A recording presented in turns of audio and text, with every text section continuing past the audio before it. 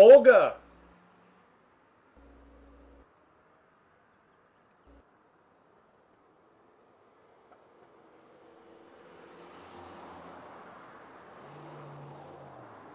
Are you hiding from me, Olga? No. I called your name and then you disappeared. I thought you were someone else. Oh, are you mad at me? No. What are you doing for New Year's? Hanging out with Anne-Marie. That's cool. Why does Dennis keep asking her out? I didn't know that he was. I thought he asked Anne-Marie to go and she told him no. She did, but he still bothers her. Well, I didn't know that he was bothering her. I'm sure we'll get the hint and stop. Bye, Erol. Bye. See you next year. So Anne-Marie, if you think we get along really well, why don't you go out with me? It just doesn't make any sense. We've known each other for so long. I think that we'd be so good together. All right. Okay. Yeah, all right. No, I don't want to make you do anything that you don't want to do.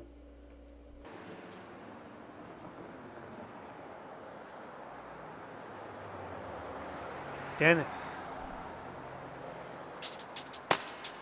Hey, punk, want some?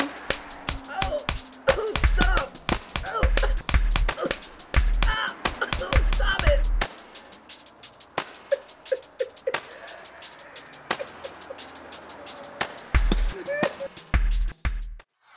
And nothing is gonna happen to those guys.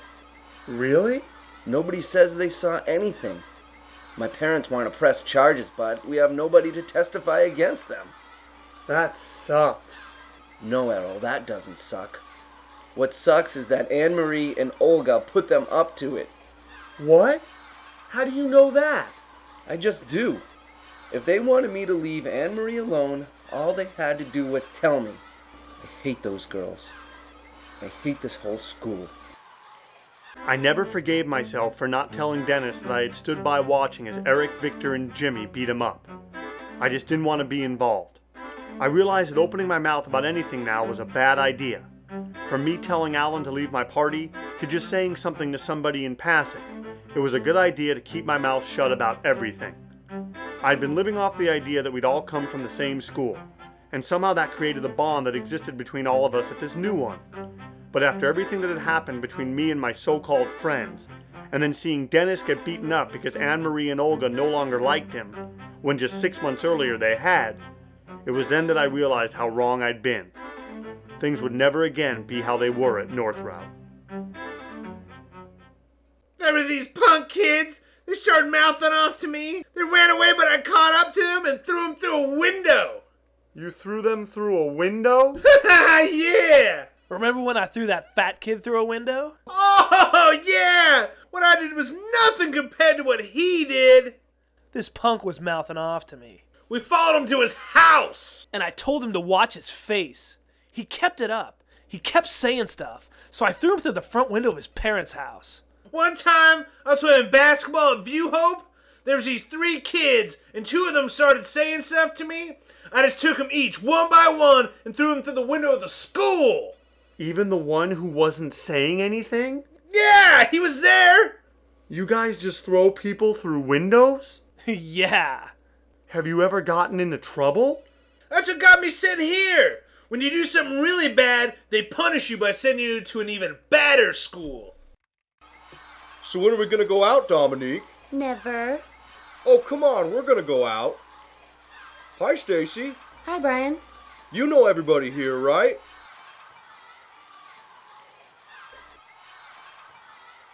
I don't think I know him. I'm Erol. What? My name is Erol. I'm Stacy. Did you go to View Hope? No, North Route. Oh, that school sucks.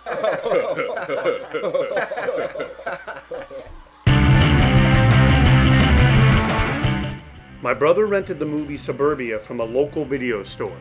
This would be the movie that introduced me to punk rock. For some unknown reason, I volunteered to sell chocolate bars for the school. We had to sell them for $1, and I remember thinking once the teacher handed me the box, selling the chocolates was going to be a huge mistake. Erol, can I buy one off of you? Sure. Give me a candy bar. They're $1. For free. No, I can't. Come on. They're not mine. If they were, I'd give you one. You better give me one. I can't. I'm gonna kick your ass so bad after school. I'm gonna kill you. You're dead. Why? I'm gonna kill you. You're so dead. Me and my friends are gonna jump you. I'll buy you one. Slowly it felt like I was settling into something of a groove. The group from North Route had expanded with more guys and, more importantly, more girls. But out of all of us, only Jenna and Brian had become boyfriend and girlfriend. This new kid, Danny Barretto, had been brought into our group by Alan and Brian. Right away, I knew that he would be way more accepted than me. Erol, Hi, Stacy. don't you normally take the bus home? Yeah? How come you're walking today? I don't know. I just felt like taking the long way home. Do you always walk home? Yeah, I live at the apartments on Harbor, Berry Square. Oh,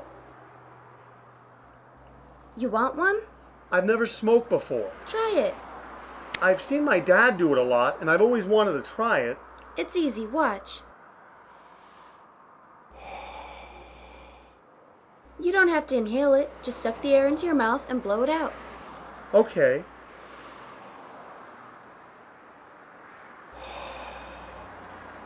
See? It's easy. Yeah, it's cool. I feel like I'm in a movie.